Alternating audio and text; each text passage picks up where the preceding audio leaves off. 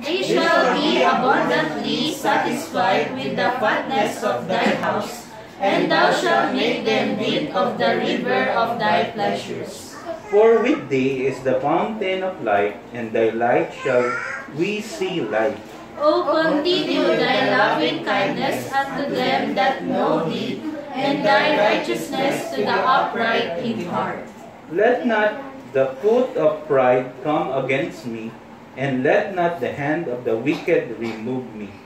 Sabay-sabay po tayo sa 12. There are the workers of iniquity fallen, they are cast down, and shall not be able to rise. Tayo po'y manalangin. Panginoon, maraming salamat, Panginoon, sa pagbasa ng iyong salita. Maraming pong salamat, Panginoon, sa hapon na to. Patuloy namin pinapanalangin, Ama, sila Pastor Ace, si Rain, Panginoon, as they represent Discerning Word Baptist Church, Panginoon, sa graduation, Panginoon, ng mga mag-aaral sa Bible School, kala Pastor John. Maraming salamat po, Panginoon, sa pagkakataon na to. Ganun din ang pagkakataon na magturo si Pastor doon, Panginoon, maging pagpapala, Panginoon, sa mga mananampalataya sa dakong iyo. Ganun din, Panginoon, dito, Panginoon, patuloy namin pinapanalangin ang aming pag-aaral sa hapong ito. Kayo po, Panginoon, ang manguna. Maraming pong salamat muli sa pangalan ng Panginoong Jesus. Amen. Okay? Salamat kay Pastor Ace na binigyan ako ng pagkakataon na ako naman ay makapagbahagi ng salita ng Panginoon sa hapon na ito. Okay? Isa-isa lang po natin ito, no? Okay. Lahat naman po familiar kayo sa gulong, di ba? Di ba? Yung gulong ng bike, kunyari, example. Okay? Sa isang gulong, siyempre may gulong yun, di ba? Tapos may rim, di ba? Tapos yung rim may spokes, di ba? Nakita na kayo ng spokes? Yung rayos. Okay, sa gitna ng rayos, meron doon sentro. Ang tawag doon, hub, di ba? Siya yung umahawak ng rayos, tapos siya yung nakadikit doon sa rim. Tama? Pag hindi pantay yun, ano mangyayari? Oblong, probably. Oblong. Ano pa pwede? Gewang-gewang ka. Ganun-gaano. Diba? Pag umaandar ka, ano pa? Imaginein mo, yung hub, kunyari ito yung gulong, yung hub nasa gilid. Parang diretso yung daan, pero pag ganun-ganon pa. Okay? Hindi pantay, no? Hindi pantay. Okay? Ang gusto ko lang doon ipakita, no, yung aking mensahe ngayon, ang ating Panginoon ay merciful, okay, ano pa? Righteous and faithful. Okay? Merciful, faithful, and righteous God. Okay? Nakita natin doon na ang Panginoon ay balanse. No? Hindi siya nakakiling sa isa. Hindi puro lang siya pagmamahal. Hindi siya gano'n. Ano? Makikita natin mamaya kung paano dinescribe ni David ang Panginoon sa kanyang pagpapakita, no, sa kanyang sarili. Okay? Or yung kanyang view of who God is. Okay? Tingnan natin kung paano nakita ni David kung gaano kabalanse ang Panginoon. Okay? Okay, basahin mo natin sa umpisa, sabi dyan. Okay? Yung unang part nito medyo negative, no? Kasi you will appreciate positive. Kung makikita mo yung negative side, palagi ko ito inaano sa pagka naririnig nyo ako nag-share ng gospel, lagi kong sinasabi yan. Okay? Kasi ang paligtasan, libre yun, yung positive side, pero pag hindi ka naligtas, negative side yan, tama? Anong negative doon? Pumunta ka sa impyerno. Ma-appreciate mo yung isang positive kung makikita mo yung negative. Buti na lang, hindi ako lumabas dyan sa labas kanina, merong nagbaril. Nag-amok. Patay lahat ng tambay sa kanto eh. Buti na lang, hindi ako lumabas. Di ba na-appreciate mo isang mabuti kung nalalaman mo kung anong mangyayaring masama. Okay? Ngayon, isa-isayin natin. Sabi dito, sa negative side tayo, sabi dito, the transgression of the wicked saith within my heart that there is no fear of God before His eyes. Sabi dyan, no? Sabi dyan, view of David. Ito yung sa paningin ni David. No? Wicked, sabi dyan. Say it within my heart, there is no fear of God. Okay? Ito lately lang, meron akong nakausap na young people, no, napaka-baligtad na yung isip niya, no? Okay, sabi ko sa kanya, pagbigyan mo na yung mga nakaaway, hindi, gaganti ako. Hindi pwede yung gaganti kapatid ko, yun nila, parang, pinapaliwanagan ko siya, baligtad na yung isip niya. Kawawa naman tong batang to. May salamat sa Panginoon na kayo, nandito kayo, nakikinig kayo ng salita ng Panginoon, nababago natin yung masasama nating gawi. Tama? Okay, sabi dyan, no fear of God before His eyes. No? Sa tingin ni David, wala silang takot sa Diyos. Okay? Sabi dyan, flattereth himself in his own eyes.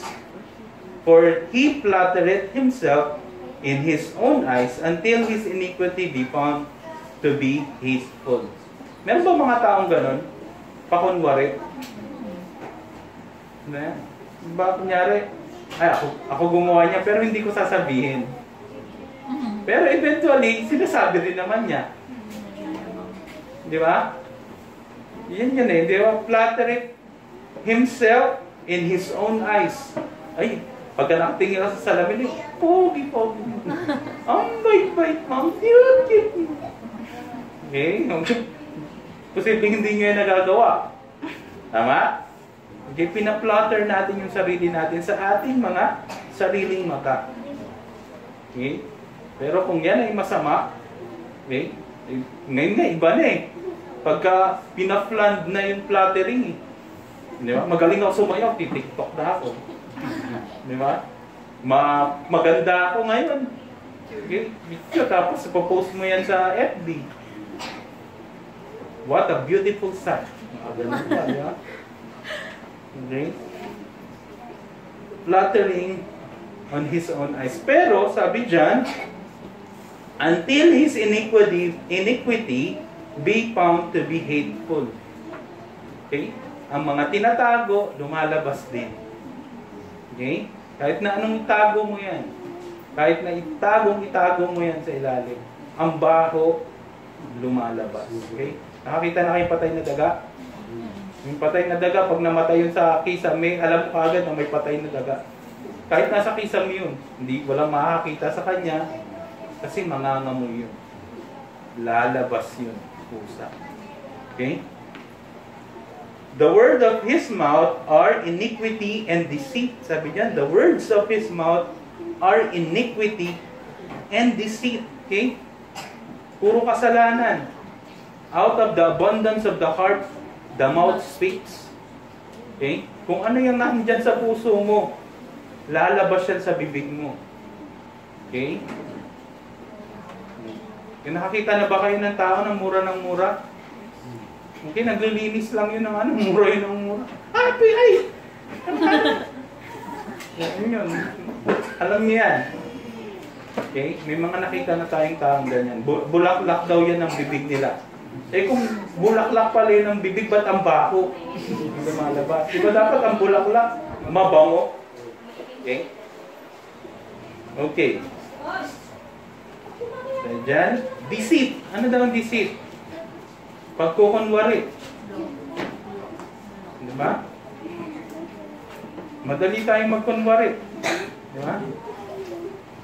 Kunyari, mabait tayo sa bahay, pero hindi naman. Naglilinis sa bahay, pero hindi naman. Diba? Nauutusan tayo sa bahay, yes po. Sa ibang tao, pero pagka magulang mo na, wala akong pakialam sa inyo. Tutulog lang ako. Okay? Sa totoong buhay, nagagawa ba natin yan? Deceit. Pagkukunwari, kalokohan. Okay? Panggagancho. Deceit din yun. Yeah? Lahat ng klase ng deceit. Pagkukunwari. Okay? He had left off to be wise and to do good. Okay? Left off to be wise. Ayaw niya ng katalinuhan. Okay? Yung mga loko-loko ba gusto pumunta sa church? Kahit hatakin mo yun, hindi pupunta dito. Di ba? Sad to hear that. Okay? Yun ang katotohanan. No? Yung mga loko-loko, ang tingin sa atin nun, katatawanan. Okay? Pinagtatawanan tayo nila. Pero sorry na lang. No? Nasa kabilang side sila ng pagtatawan nila. Okay? Maraming mga ganyan. Okay? Pag mupunta kayo sa church, nakabihis ka pa lang, lolokohin ka na nun. Uy, pastor, ano? Punta ka na naman ng church, ah. Ay, manang. Punta tayo. Diba? Totoo yun, di ba? Loloko tayo, tinatawanan tayo at the back of our, okay, sa ating likuran. Totoo yan. Okay? And to do good, ayaw nila ng mga bagay ng tama. Okay? Gusto nila yung mga bagay na baluktot. Yung mga napapanood natin, TikTok, YouTube, ang dami doon, puro kalokohan. No? Matatawa ka lang, siyempre nakakatawa, pero eventually pag titignan mo, aaralin mo, ginagawa ka lang parang kalokohan. James, paano po pag yung tropa po niya, hindi ako magtatropa yung mga aasar sa'yo. Yung isa po gusto sumama sa'yo, pero pinipilit niya doon sa masama. Papanalangin mo lang yan. Hindi natin pwedeng ipilit yun. Ang salita ng Panginoon na hindi pinipilit. Okay? Hindi mandatory yun. Hindi natin, kahit na kailan, ang isang bagay hindi pinilit. Dapat makita ng isang tao kung gaano kabuti yun. Okay? At pipiliin niya, ito ang mabuti. Okay? Kung nasa tamang sense pa siya, at saka tama yung puso mo. Pero pag baliktad na ang puso mo, hindi mo pipiliin ang mabuti. Yan ang sabi ng salita ng Panginoon. Okay? Okay, sabi dyan, he devised mischief upon his bed and set it himself in a way that is not good. He abhorred not evil. Okay, sabi dyan, devised mischief upon his bed, no? Saan yung bed? Ano ba yung bed? Dapat papahinga ka na nun eh. Matutulog ka na nun. Pero siya, nag-iisip pa siya ng mga bagay na pwede siyang manggancho, pwede siyang manloko, pwede kang makaisa, pwede kang mag-gain, no? Kahit nasa maling paraan. Mischief. Okay? Natatalino ang tao eh. Magaling ka lang magsalita, magkakapera ka. Alam niyo ba yun, mga bata? Maganda ang magaling magsalita, pero pag ang magaling magsalita, ginamit mo sa kasamaan, magaling ka rin maging masama. Mabilis lang yun. Ang pera, mabilis lang pag magaling kang magsalita. Pag ginamit mo sa masama, pwede mo namang gamitin sa mabuti. Pero ito, nagdi-devise sila ng mischief. Ano ba ang mischief? Mga kalokohan. Okay? Sa mga YouTuber, ang gagaling nga mag-isip, naisip ka nila yun. Lulukohin mo yung asawa mo, maglalagay ka ng isang balde ng pintura dyan, tapos pag pumasok yung asawa mo, mabubuhusan ng pintura. Tama ba yun? Ganun mo ba kamahal yung asawa mo? Ganun lang kasimple. Kung titignan mo sa tamang perspektibo, pero marami ngayon, nanonood ng tuwang-tuwa. Ang galing naisip niya yun. Okay? He set it himself a way that is not good. Okay? A way that is not good. Lahat ng kalokohan, lahat ng mabuti ayaw niya doon. Gusto niya lahat ng kalokohan. Abhorred it not evil. Ibig sabihin, hindi niya gusto ang not evil. Sabi niya rin, hindi niya gusto ang hindi masama. Anong gusto niya? Masama. Meron ba taong ganun? Gusto mo masama? Meron. Hindi mo sabi ng Bible eh. May mga taong ganun, no? Baliktad ang isip. Okay, sometimes, nagiging ganun tayo. Nagiging masama ang ating isip pag mali yung ating puso. Okay? ito lang positive. Sabi dyan sa 5, Thy mercy, O Lord, is in the heavens, and Thy faithfulness reacheth unto the clouds. Okay? Basahin din natin dyan yung Numbers 14:18. Okay, punta natin yung Numbers. Sabi dyan sa Numbers. Anong sabi sa Numbers?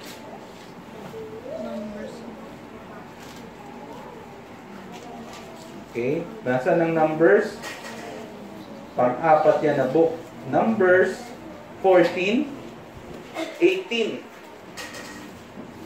Sabi dyan, The Lord is long-suffering and of great mercy, forgiving iniquity and transgression, and by no means clearing the guilty, visiting the iniquity of the fathers upon the children unto the third and fourth generation. Okay? Parang baliktad dun sa mercy. Okay? Long-suffering, ibig sabihin ng Panginoon ay patient. Okay? Ibig sabihin ng long-suffering, kahit na nasasaktan ka na, okay lang sa'yo. Ganun ng Panginoon.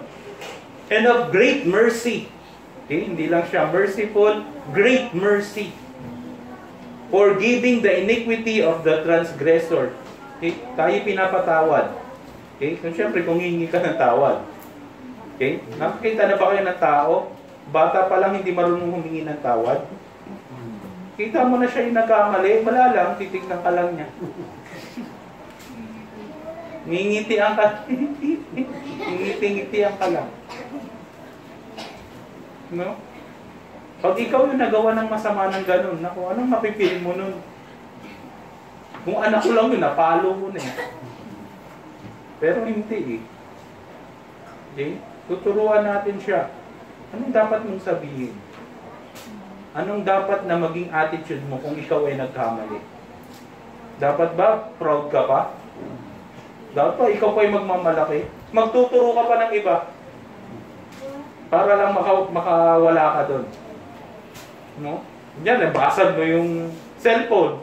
Ay kasi, ang gulo-gulo kasi ng mga kapatid ko kaya nabasag mo yung cellphone.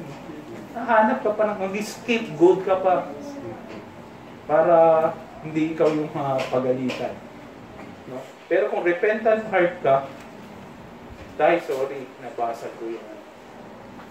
Tapos na usapan. Kung mapapalo ka man, mapalo ka na. Mabilis lang. Hindi na malakas. Hindi yung dinideny mo, hindi ako. Tapos malakas yung palo sa yun. Latay yun. Okay? Okay, sabi dyan, means clearing the guilty, visiting the iniquity of the fathers upon the children unto the third and fourth generation. Mercy, pero pantay. Okay, parang gulong. Pag hindi yun pantay, alam niyo kung anong mangyayari? Gewang-gewang ka. Okay? Sabi dito, visiting, okay, the iniquity of the fathers upon the children unto the third and fourth generation. Alam niyo ang cycle? Ang kasalanan, para siyang cycle eh. Kung nangyari sa inyo ngayon, hindi niyo hiningi ng tawad, mangyayari uli yun. Okay? Pag hindi niyo uli yun hiningi ng tawad, mangyayari uli yun. Pero pag hiningi mo ng tawad, sabi ng Panginoon, He is faithful and just to forgive our sins and cleanse us from all unrighteousness. Kung hiningi natin yun ng tawad, napuputol yung cycle. Okay? Alam nyo na, tandaan nyo yun. Pag ang isang kasalanan, ginawa mo, hindi mo hiningi ng tawad sa Diyos o kahit sa tao na na-offend mo or nagawan mo ng mali, mangyayari uli yun. Bibigyan ka uli ng Panginoon ng pagkakataon na humingi ng tawad. Yung sabihin, makulit ka, ginawa mo uli. Okay? Okay, thy faithfulness, balikan lang natin yung Psalms 36.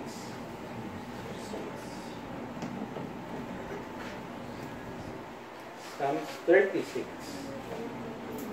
Okay, gising pa ba kayo? Amen. Nasa na tayo? Sa 6. 6 na tayo. reacheth unto the clouds. Thy righteousness is like the great mountains. Thy judgment are a great deep, O Lord. Thou preservest man in peace. Sabi dyan. Okay, basahin natin sa Lamentations 3:22-23. Sabi dyan, the faithfulness reacheth unto the clouds. Basahin natin sa Lamentation. Okay, nasaan ang Lamentation?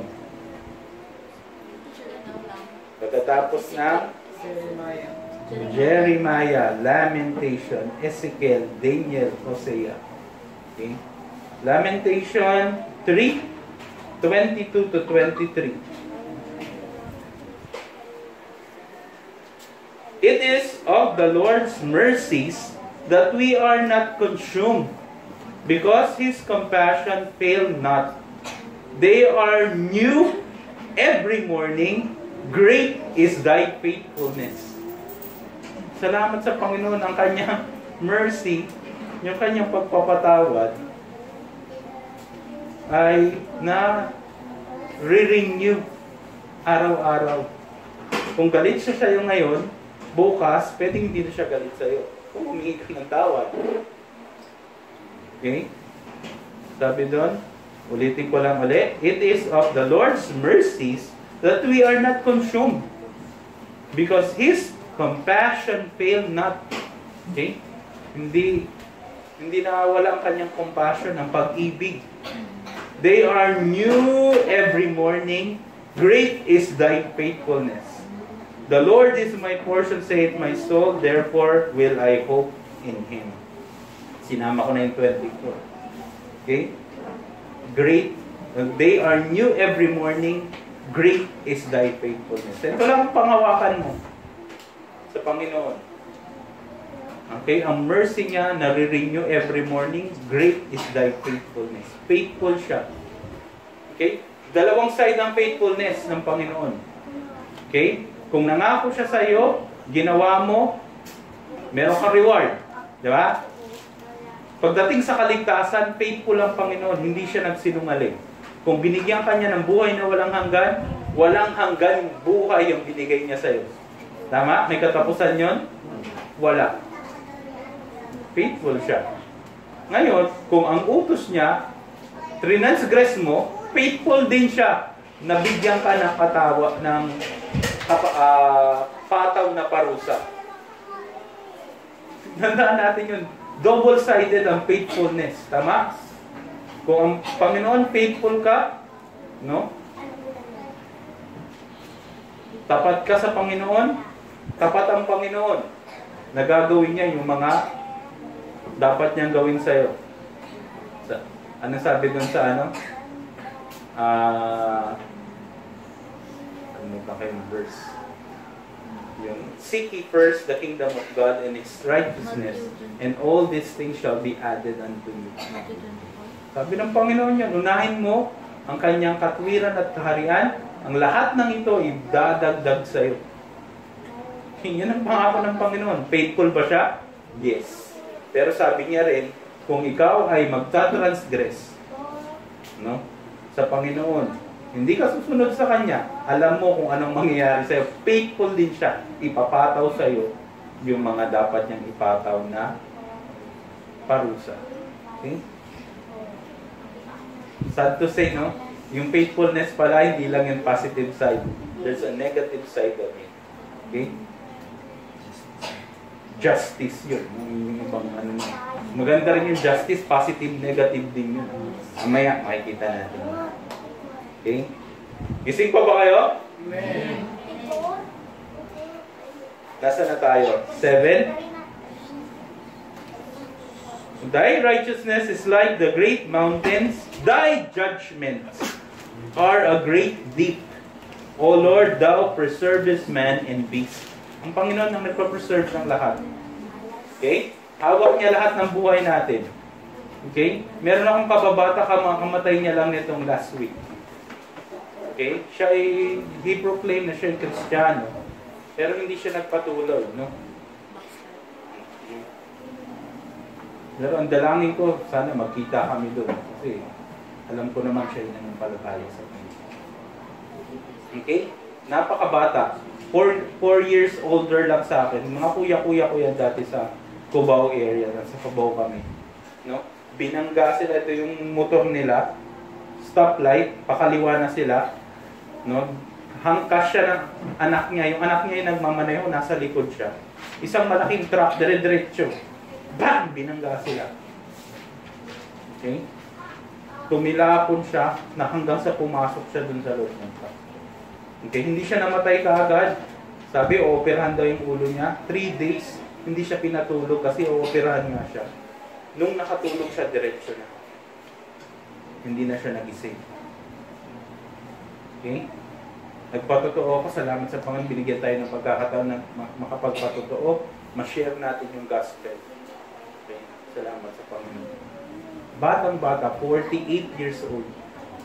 I'm turning 44 this year. 48 yun, si Kuya Flor. Okay. Mga kuya-kuya ko yun, barkada ko yun doon. Tutusan nila ako doon. Pero kasi yung mga barkada namin, mga kuya-kuya ko, hindi yun mga nagiinom. Okay. Magkain lang yung namin. Tamang lang. Kain. Okay. Pero nagpupuyat kami nun, buong araw, bagwang summer, magpupuyat kami. No? Yun yung namin, ginagawa namin. Kwentuhan, walang kwenta. Tawa ng tawa, ganun, typical. Okay? Okay, ba't ako napunta doon? Judgment. Okay? Lahat tayo nakatakda sa ating mamatay ng minsan pagkatapos paghuhukom. Hukuman tayo. Okay? Kristiyano tayo, hindi. Yung mga Kristiyano, punta sa langit. Pagdating sa langit, ano yung rewards mo, yung pahukuman ng Panginoon. Judgment seat of Christ. Okay? Hindi tayo pupunta doon sa Great White Throne Judgment. Yung itatapon doon sa Revelation 20:14. No? Yung dagat-dagatang apoy. Okay? Yung judgment seat of Christ, doon tayo huhukuman ni Kristo. Meron po doon tayong huhukuman pa pala tayo ni Kristo? Yes. Huhukuman tayo ni Kristo. Judgment seat of Christ. Kaya huwag tayong loloko-loko. Kristiyano tayo, ligtas tayo, wala tayong ginagawa sa Panginoon. Nako, may paglalagyan tayo. Kasi huhukuman tayo ni Kristo. Okay? Judgment are great deep. Okay? Malalim. O Lord, Thou hast preserved man and beast.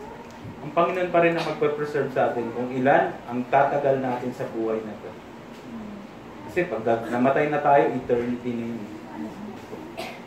Diba? Salamat kay Daddy, ang lakas-lakas pa ni Daddy, bilibo kay Daddy. Salamat sa Panginoon. Example si Daddy kung magiging tapat tayo sa ating mga katawan, sumunod tayo sa Panginoon, maganda yung, kahit na tumanda tayo, maganda pa rin yung ating katatayuan. Yun ang dalangin namin, ang dalangin ko yung kay Pastor, sa akin, sa mga kabataan nandito. Hindi tayo napariwala ng inom, alak, sigarilyo. Hindi natin sinayang yung buhay na binigay sa atin ng Panginoon. Ginamit natin sa Panginoon. Okay? How excellent is thy loving kindness. Okay? Ganda ng word na yun, no? Kombinasyon. Loving kindness. Okay? Ganun kaano yun, eh. Okay? O God, therefore the children of men put their trust under the shadow of thy wings. Saan ka magbibigay ng trust? Okay? Sa yaman, sa pinag-aralan mo, sa kakayahan mo, sa talino mo, sa lakas mo.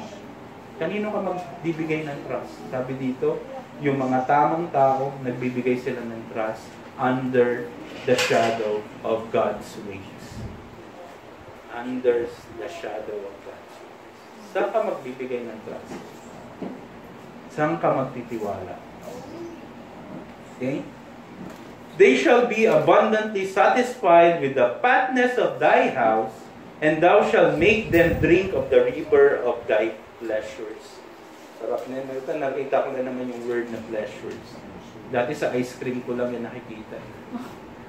Di ba? Yung ano ng selecta, pleasures. Kasi sa sarap ng ice cream nila. Okay. Mapapawaw ka sa sarap. Okay. Sabi dyan, they shall abundantly satisfy. Okay? Nasatisfy na ba kayo? Yung parang uhaw na uhaw ka, galing mo lang sa basketball or sa bike or something, tapos meron ka nakitang tubig na napakalamig, na nag-yellow, na lumalabas yung mist niya doon sa baso, no? Nakikita mo, ang sarap. Yung pagkainom mo, na-satisfy ka. You are satisfied. Isabi dyan, hindi satisfy lang, no? Abundantly. Okay? Kanino ka daw masasatisfy abundantly? Sa Panginoon lang. Because of His loving kindness. Okay? Mercy. Ano pa yung isa? Faithfulness. Ano pa yung isa? Ano pa yung isa? Faithful, mercy, faithfulness, and righteousness. Okay? Yan yung nagbigay sa atin. Drink of the river of thy pleasures. Hindi natin alam, no? Bata pa kayo ngayon, hindi nyo pa nakita lahat ng pwedeng ibigay sa inyo ng Panginoon.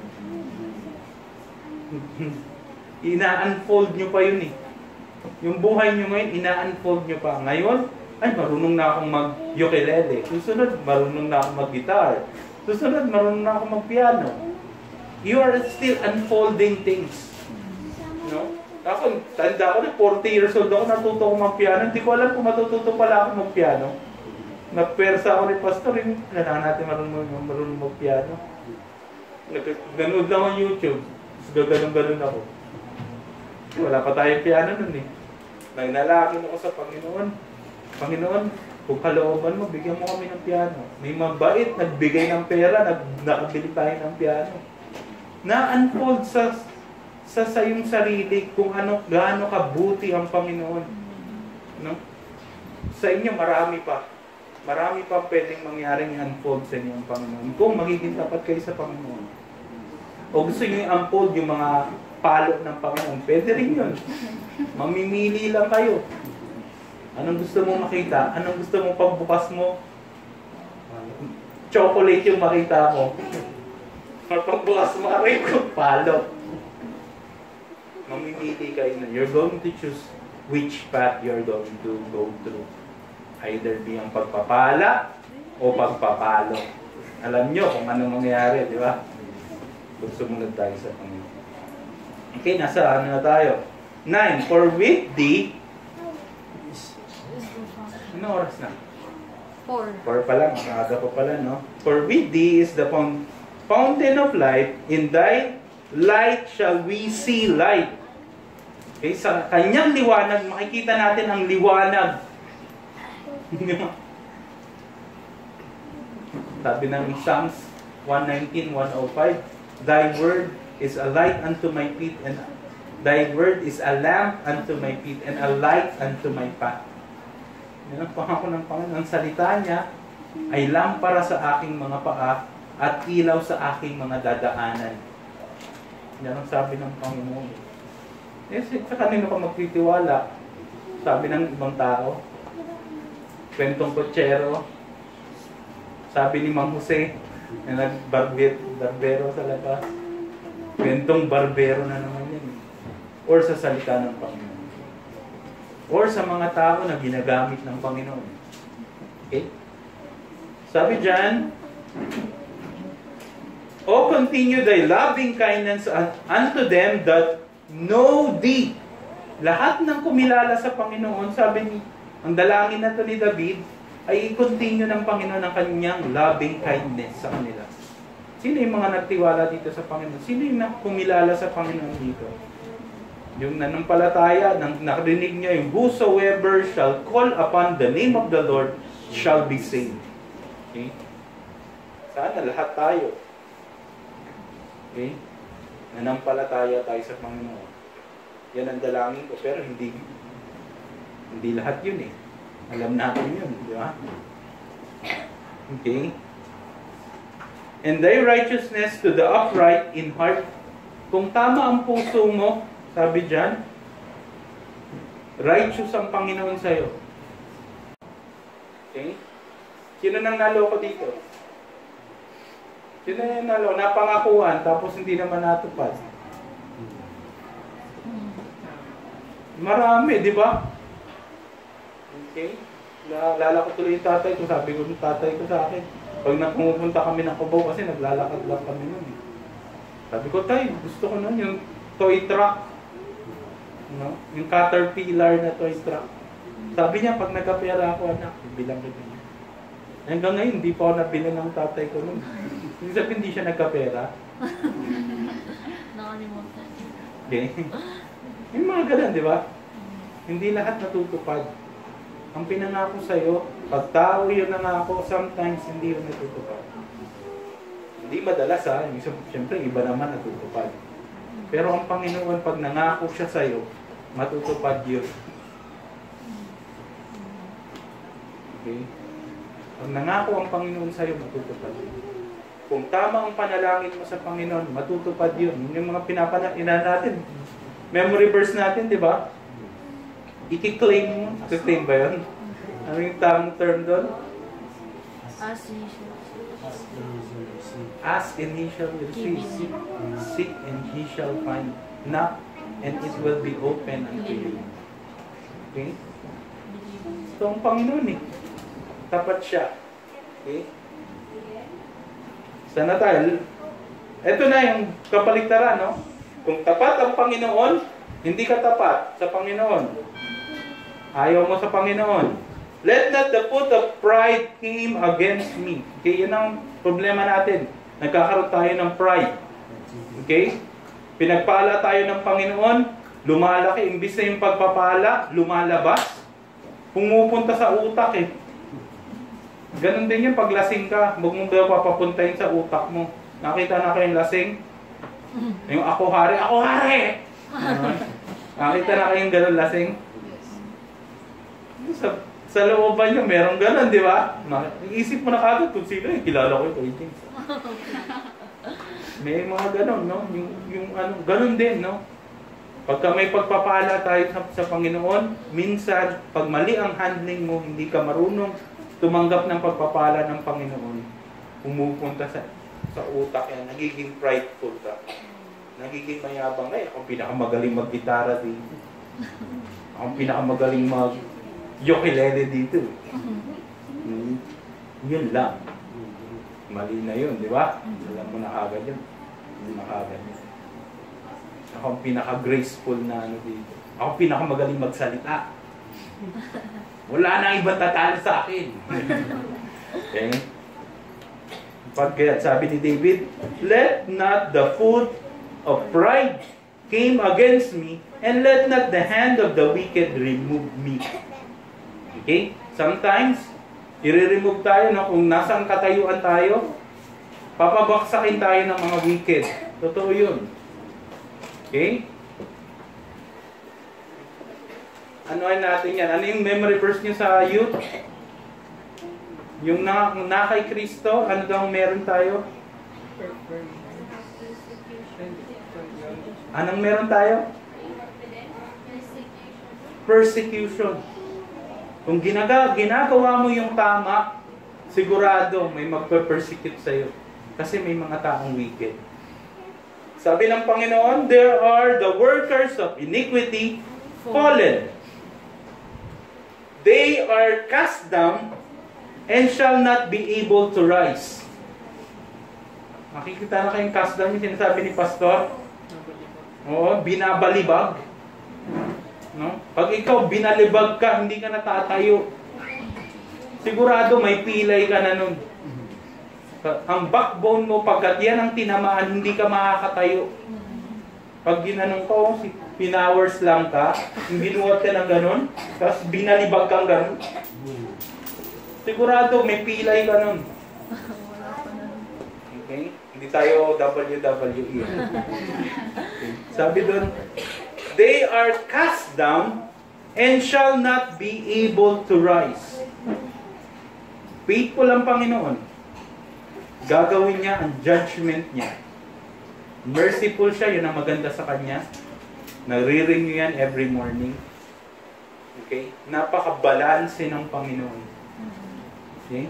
Salamat sa Panginoon, balanse siya. Kasi kung di siya balanse, nako, ano nangyari sa atin? Okay? Lagi na lang tayong nasa, hindi siya gulong, di ba? Minsan daw yung nasa baba ka, minsan nasa taas ka. Lagi ka na lang nasa baba.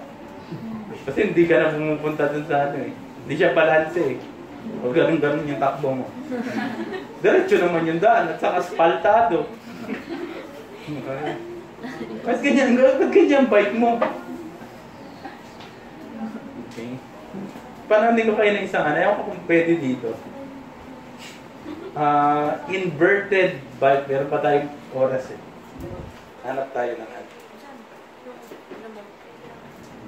Nasere mo. Dito sa mga. Ipapapanood na nga siya. Dito tayo matatapos. Pa-search yung inverted bike. Ay, mahilig tayo sa bike, diba? Tingnan natin.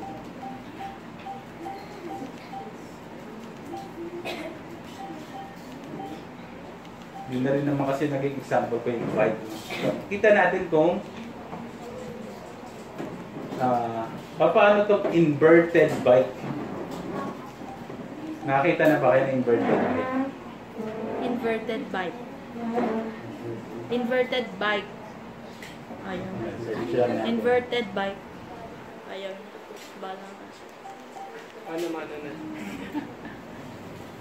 Mabilis naman ka kayo bato dyan.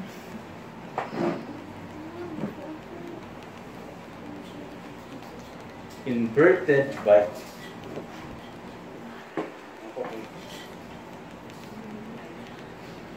Mga ano lang to, mga 3 minutes clip. Hindi.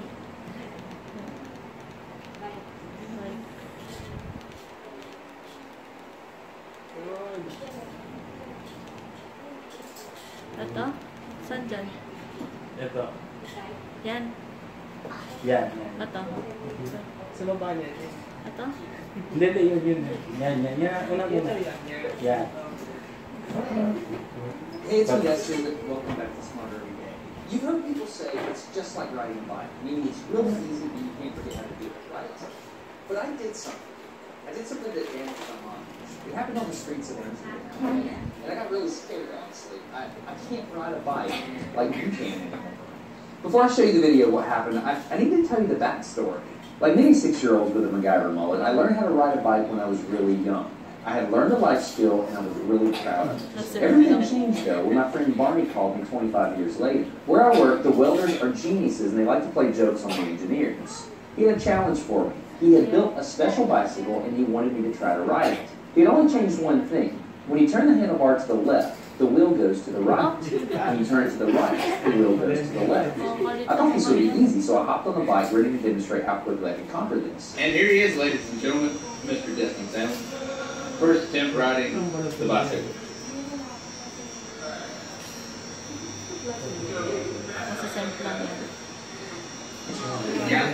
I couldn't do it. You can see that I'm laughing, but I'm actually really frustrated. In this moment, I had a really deep revelation. My thinking was in a rut. This bike revealed a very deep truth to me. I had the knowledge of how to operate the bike, but I did not have the understanding. Therefore, knowledge is not understanding. Look, I know what you're probably thinking. Destin's probably just an uncoordinated engineer and can't do it. But that's not the case at all. The algorithm that's associated with riding a bike in your brain is just that complicated. Think about it. Downward force on the pedals, leaning your whole body, pulling and pushing the handlebars, gyroscopic precession in the wheels. Every single force is part of this algorithm. And if you change any one part, it affects the entire control system. I do not make definitive statements at all. But I'm telling you right now, you cannot ride this bicycle. You might think you can, but you can't. I know this because I'm often asked to speak at universities and conferences, and I take the bike with me. It's always the same. People think they're going to try some trick or they're just going to power through it. It doesn't work. Your brain cannot handle this. For instance, this guy. I offered him $200 just to ride this bike 10 feet across the stage. Everybody thought he could do it. No, you didn't understand. You didn't understand. So, this way. Alright, so, whenever you're ready. Quickly! No, you have to keep your feet on the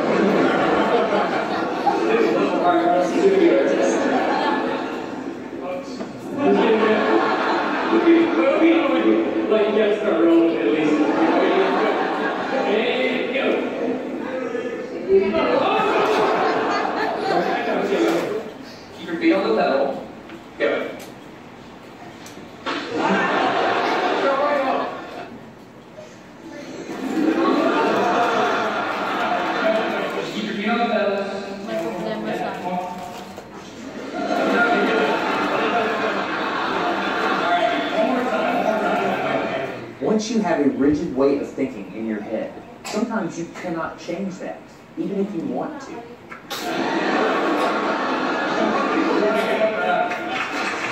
So here's what I did. It was a personal challenge.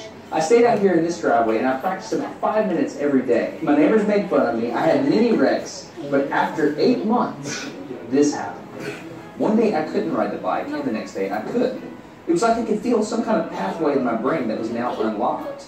It was really weird though. It's like there's this trail in my brain, but if I wasn't paying close enough attention to it, my brain would easily lose that neural path and jump back onto the old road it was more familiar with. Any small distractions at all, like a cell phone ringing in my pocket, would instantly throw my brain back into the control I already had wrecked. But at least I could ride it. My son is the closest person to me genetically, and he's been riding a normal bike for 3 years. That's over half his life. I wanted to know how long it would take him to learn how to ride a backwards bike, so I told him if he learned how to ride a backwards bike, he could go with me to Australia and meet a real astronaut. Are you going to give up? Go ahead. This is how it starts. Look at this. This is such a big deal. Yeah, you got it. Did you see his brain get it? So he, in how many weeks have we been doing this? 2 weeks? In 2 weeks, he did something that took me 8 months to do, which demonstrates that a child has more neuroplasticity, am I even saying that right, than an adult. It's clear from this experiment that children have a much more plastic brain than adults. That's why the best time to learn a language is when you're a young child. Alright, today's bike log. I can ride smooth, I can ride fast. I'm thinking the experiment is over. Okay, now I'm in Amsterdam, a city that has more bicycles than people. The question is, can I ride a normal... Okay, kita nyo, di ba? Sabi doon, nung nakita natin doon, sa bata pa lang tayo, pag na-learn natin yung isang bagay, mas madali natin siyang matutunan. Kung ang Diyos ay makikilala natin, kung gaano siya ka-merciful, ka-faithful, ka-just, ka-righteous, nang maliit tayo, sabi nga, kalalakihan natin to at hindi natin to iiwan. Yeah? Okay, gets nyo? Okay. Ang Panginoon ay merciful, righteous, faithful, and just. Okay? Salamat sa oras. Okay, tayo manalangin. Panginoon, maraming salamat, Panginoon, muli sa pagpapaalala na kayo ay Diyos na merciful, kayo ay Diyos na faithful, kayo ay Diyos na righteous, at kayo ay Diyos na just. Maraming pong salamat, Panginoon, na kung kami ay mananatili sa inyo, Panginoon, mararanasan namin lahat ng mga pinangako mo sa inyong mga salita. Ganon din, Panginoon, paalala to sa amin na kung kami lalayo sa inyong kalooban, alam po namin, Panginoon, ang aming kalalagyan. Maraming salamat muli, Panginoon, sa hapon na to, sa patuloy na pag-iingat sa aming pag-iwa-hiwalay, Panginoon. Dalhin niyo kami muli, Panginoon, sa bahay-sambahan na to, para kami, Panginoon, ay magsalo-salo muli ng inyong mga salita. Maraming pong salamat muli kay kung patuloy mag-ingat kala Pastor, kay Reigns, Panginoon, sa graduation, Panginoon, ng Bible School. Maraming salamat muli. In Jesus' name we pray. Amen.